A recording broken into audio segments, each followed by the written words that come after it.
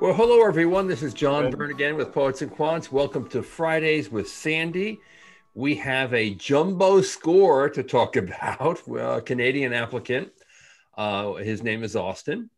He has a 770 GMAT. Wow.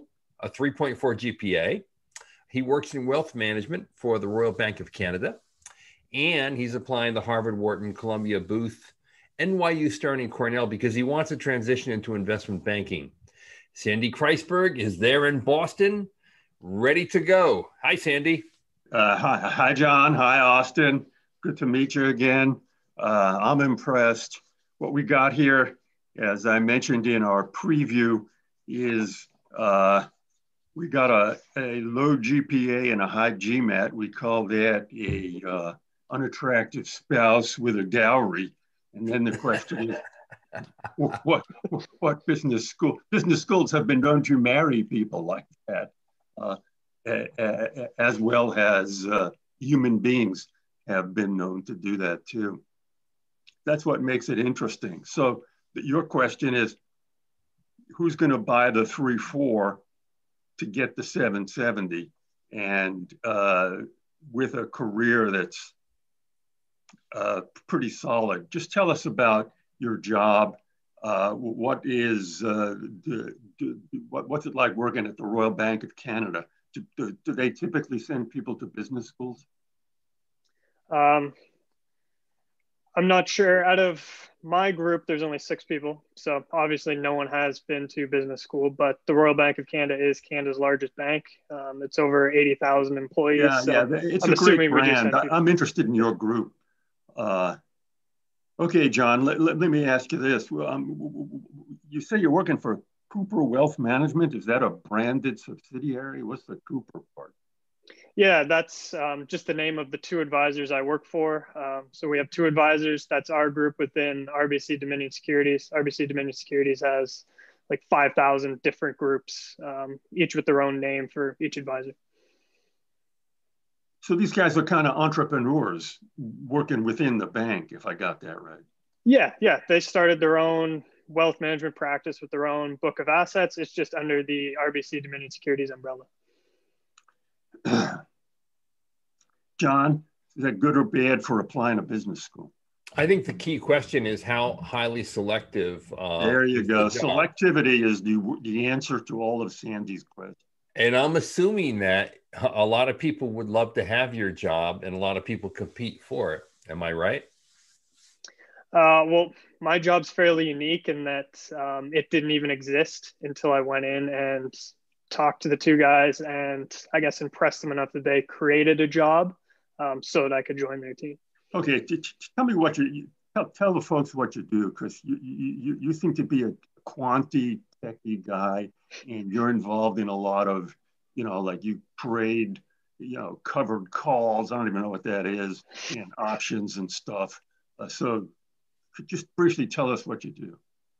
Yeah, so I'm on the portfolio management side for our book. It's a discretionary book, so it's twofold. I run our covered call program. So for everyone that's eligible, I pick the contracts, write the contracts, and monitor them, trying to move out if we're going to get exercise on the contract if profitable.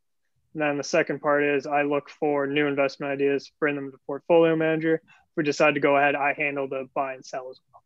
Yeah, what you actually do is a lot more than the standard investment banker applicant who is just usually doing diligence on stuff. You actually have a wider diversity of tasks and more innovation and develop more ideas.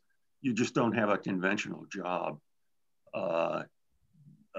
From the admissions committee's point of view, what you need to do is explain what you do very clearly, and what you have to mention is the teamwork part of it and the customer interface.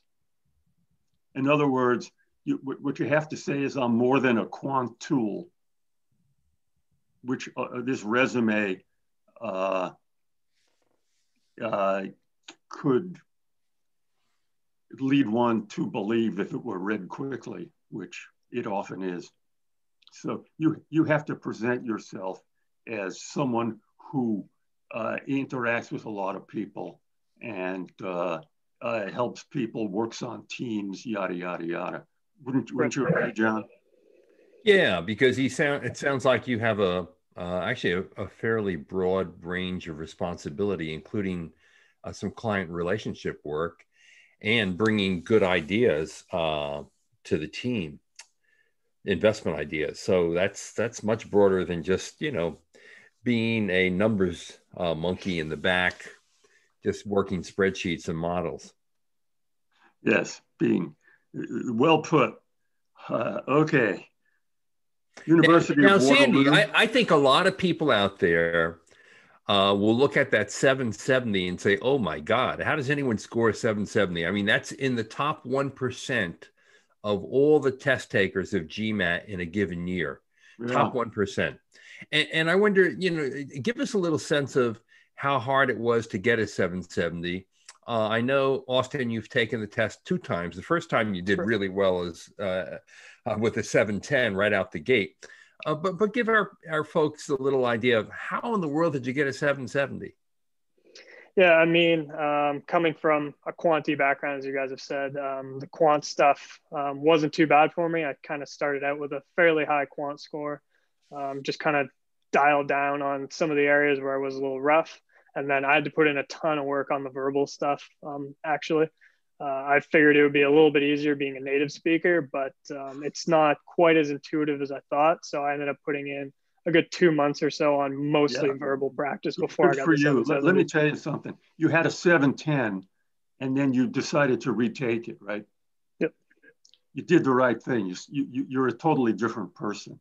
This resume with a 710 is much less impactful than with the 770. You really, especially for a white guy in finance, right, Sandy? Yeah, correct. Yeah, white finance guy, which is a we don't call that a bucket, we call that a vase. A white finance guy. There's a lot of them, and a lot of them are really smart.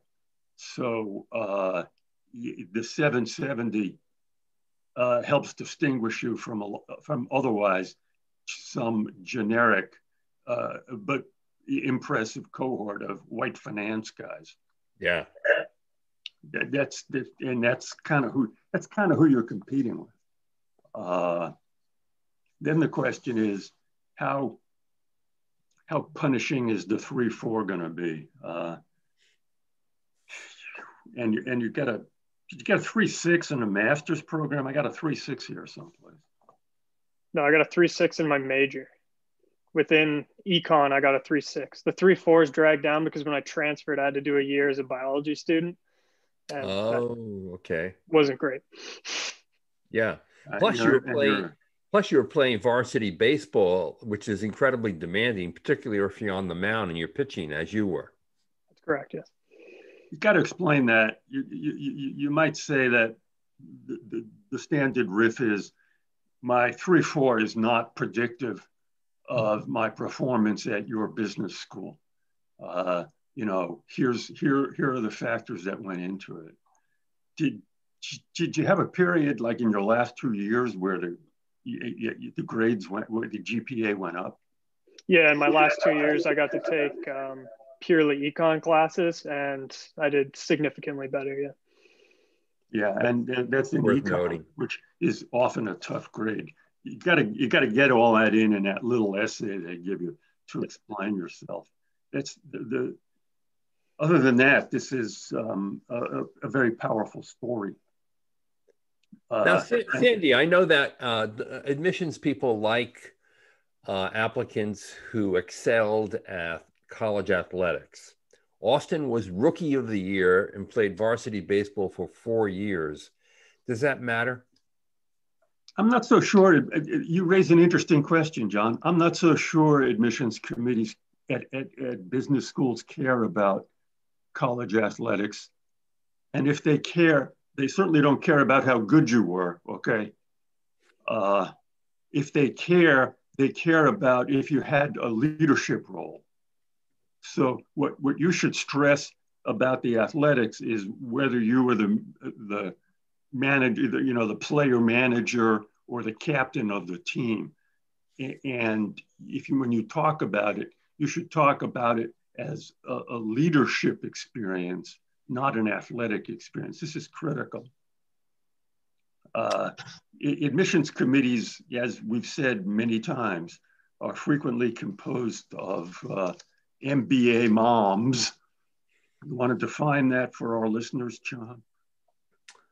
Right. Well, an MBA mom is a nice lady who's well-meaning, but may not understand the intricacies of a sport or a military career. Just tell us what it means. If it's a woman who has an MBA and then got an MBA, worked for a couple of years maybe, and then started a family and kind of dropped out of the full-time workforce and became an admissions officer. I don't want to say an admissions officer isn't a full-time job, but it's frequently women with MBAs. So they're not jock sniffers as a rule.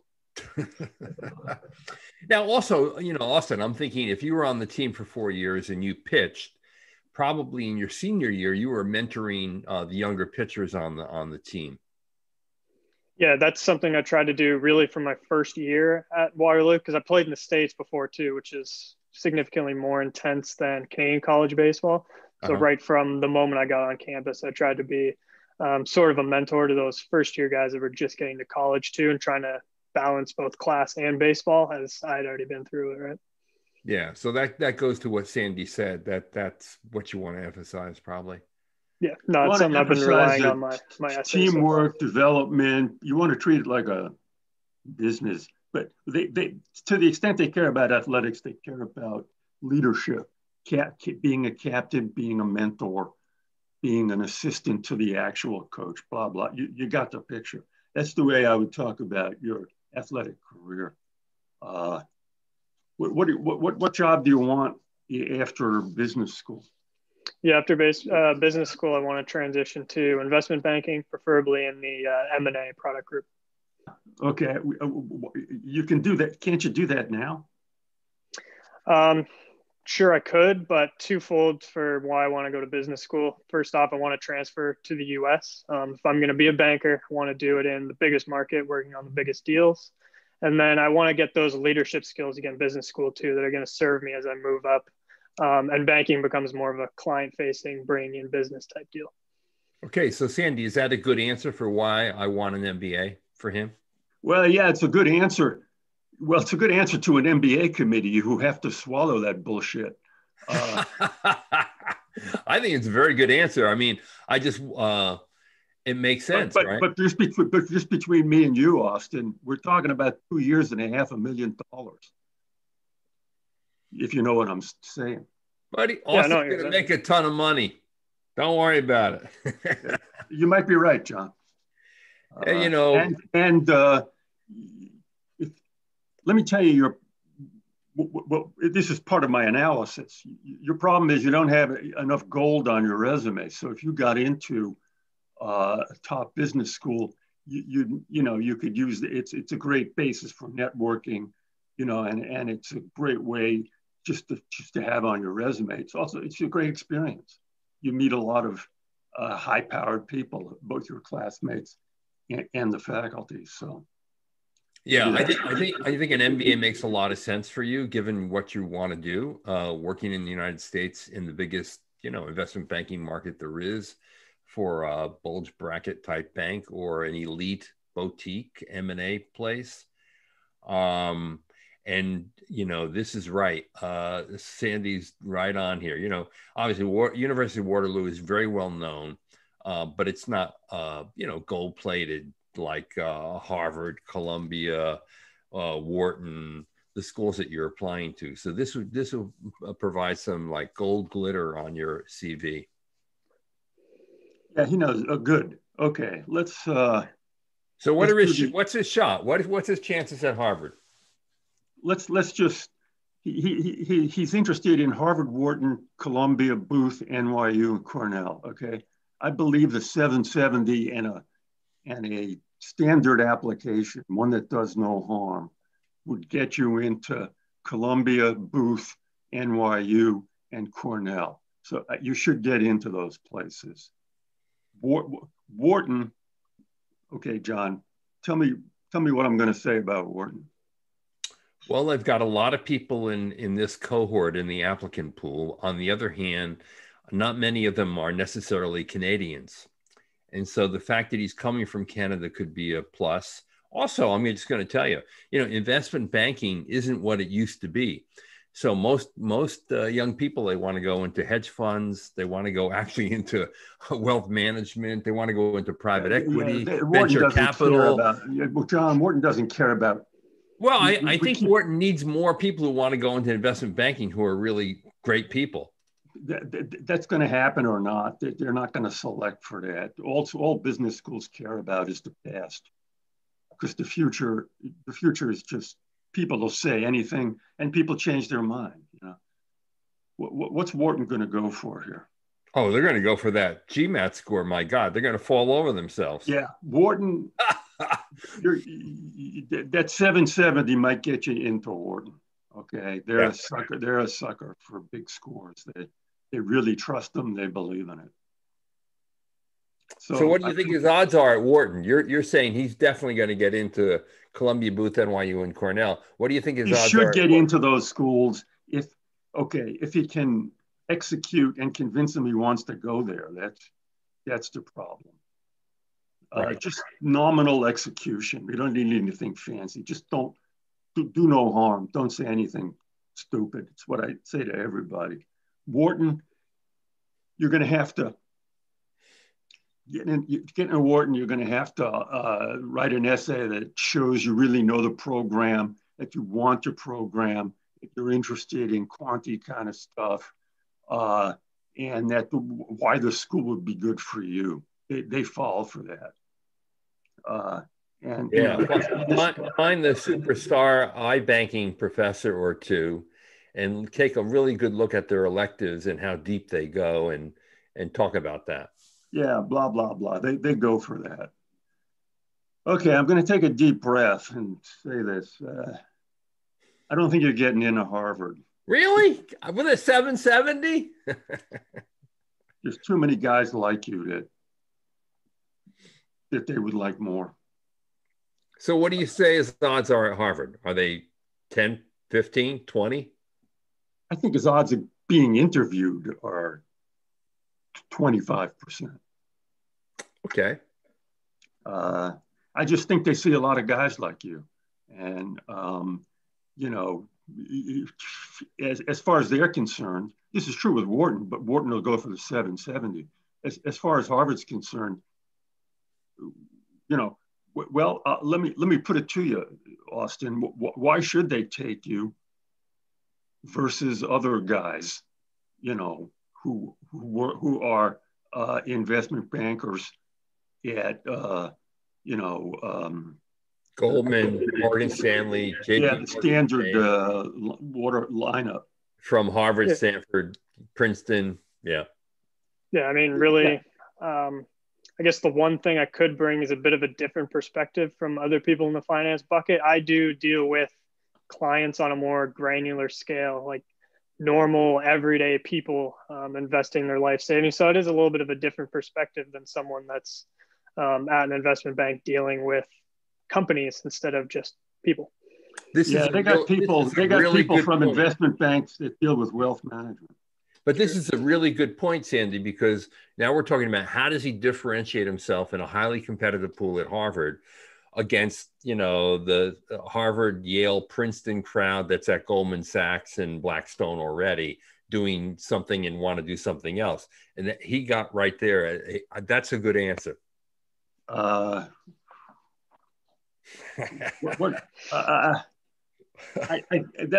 might be the best answer under the circumstances. That's why, look, hey, I like you a lot, Austin. I just don't think you're getting in. I could be wrong. But you want to drill that home in your essay to Harvard, how and what it means to build relationships, cultivate them with with clients who are investing their life savings and the responsibility and accountability that goes with that, because that goes beyond the whole numbers jockey stuff that a lot of other people. Yeah, but John, let's try and get a little more specific here. The Harvard essay question is, what else do you want us to know about you? What's the answer, Austin? Yeah, I was going to go with, the template that you tell everybody, these are my goals. And then I was going to lay out some of my influences. So biggest influence is obviously building those relationships with people. And the responsibility that I have, that I'm dealing with regular everyday people's retirement savings, their education savings for their kids. Is there any political correctness, something in your story? I realize you're a white guy from Canada working for a bank in wealth management. That doesn't get you in contact with a lot of underrepresented minorities, but is there anything like it in your background, in the customers you've dealt with? Or? Not overly, no. We do have a diverse client base just based on the diversity of Canada as a whole, but no super big like X factor, like you would say for a Stanford or something like that. Yeah. Let me pose a question here, and it may be relevant or not. Austin, do you work with people who are immigrants who have their life savings basically with your firm? Yeah. Canada is very open to immigration, and we do have clients that are immigrants to Canada, and we do have some international clients as well, right? So I wonder, that's a good part of an essay. Yeah, I wonder if telling your story about the responsibility that you feel, you bring up an anecdote of an immigrant family to Canada and your responsibility to them. Yeah, and that's why you want to go into private equity? No, investment banking, not private equity. People who go into investment banking often wind up in private equity, John. That's true. That is a stepping stone to PE, definitely. That's a story worth developing.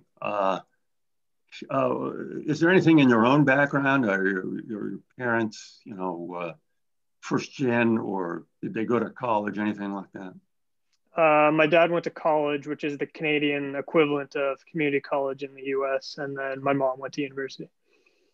Yeah. Okay. So you're a regular white guy. Yeah. See, what Sandy's looking for is something that just takes you a little bit more out of the bucket, give you a little bit more advantage. I think the way you positioned it, that's what you got. Go with it. It's good. Tie it into the sense of teamwork at playing varsity ball. Use an anecdote of a. Austin, let me. The baseball thing might be a strong thing. Yeah. Did you have a leadership role on the team, or you just were a cranky pitcher? We didn't have set captains or anything like that, but coming from the US, where it was a much more intense environment than Canadian baseball, I did try to be a mentor to the younger guys on the team, specifically younger pitchers. Yeah. I'd make that a segment of your essay. Right. One of the influences was being a mentor to pitchers on the baseball team. And I think that means more than just showing them how to throw a more effective curveball.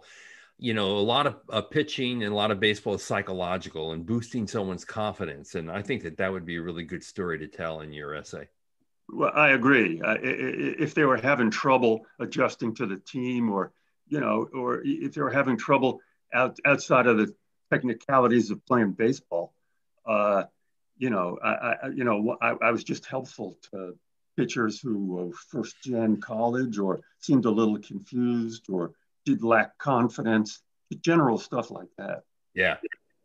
We're just throwing stuff out. If in the back of your mind you're saying, man, nothing like that happened, then try and make it happen on the application, okay? No, it's something I've talked about too. You don't have to answer that question. Yeah. No, I've tied it back to my own experiences. Like when I went to the States and I was 17 years old, moving to another country, there was older guys that also took me in as kind of a mentee. So I tied it Yeah, to how that's I a had good that angle. experience and Yeah. then brought it back with me, right? Yeah, the baseball had allowed me to become a mentor, both a mentor and a mentee, and it was very important to me. Yeah, that's really good. That was So a look, big influence. so Sandy, you think he's a no-brainer for 4 schools, likely at Wharton, and the big question is Harvard. Here's the other thing, Chicago Booth is going to throw money at you because they want that 770 in their class score. So you're going to have to decide, okay, do I want to take Booth's money or would I rather go to Wharton or Columbia? And then Harvard's a wild card, maybe, maybe not, right? Yeah, it's a wild card. Let me just say, one of my famous sayings is Harvard doesn't blink twice, they blink once. So they would blink at the 3-4. 3-4. Yeah. But you're also asking them to blink at the fact that you're in wealth management, which is not, to their mind, selective. And there's a lot of guys like you. That's my analysis. Nothing personal, man. Well, that's why I think he wants to play up the prestige of working for this kind of like boutique within the Royal Bank of Canada. That obviously the two guys who run the fund must have a great reputation to attract capital. What you have to do is explain how influential working in your job is, and it influenced you in that you enjoy helping people with their finances. It's an interesting way to meet people and help people. Finance is something that makes people nervous. You're interested in putting them at ease. That's the way I would approach that part of the job. And if the two guys you work for are mentors, that could be another influence. Joe Blow taught me, how to do this, and John Smith taught me how to do this, and this. That's the way I would play the job. And you enjoy, being influential and helping people. All right. They may buy the 770. There you have it. Austin, good luck to you.